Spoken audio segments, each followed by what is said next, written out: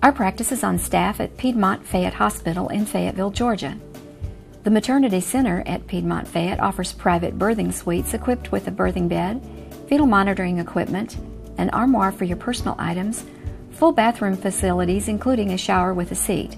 The Labor, Delivery, and Recovery Rooms, LDR, are located just beyond the Maternity Center's comfortable family and friends waiting area on the 3rd floor.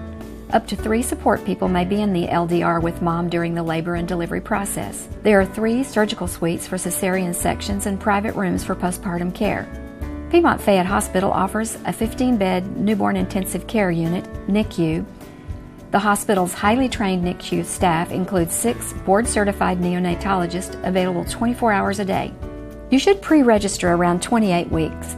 And to pre-register, take a virtual tour, find out about the variety of classes offered by the hospital and other services and amenities. Go to www.piedmontfayette.org. Click on Hospital Services, and then click on Maternity Services on the left-hand side of the page.